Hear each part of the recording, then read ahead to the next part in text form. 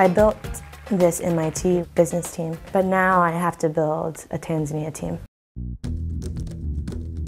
I was introduced to Bernard. In a matter of 6 months, he was just like spitting out inventions. Water pumps, windmills, water heaters, press drill machine. Realizing like there's hope in the developing world, like there's talent in Tanzania.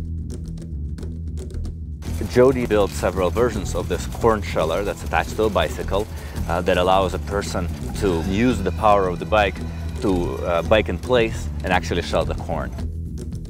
The innovation is coming from the locals.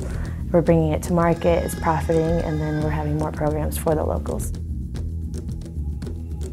Eventually, what I want it to become is sort of this self-sustaining entity in Tanzania, and then I can go to Kenya and start something, and go to Uganda and start something, and sort of like, what can we do to make it succeed? Because the demand is there.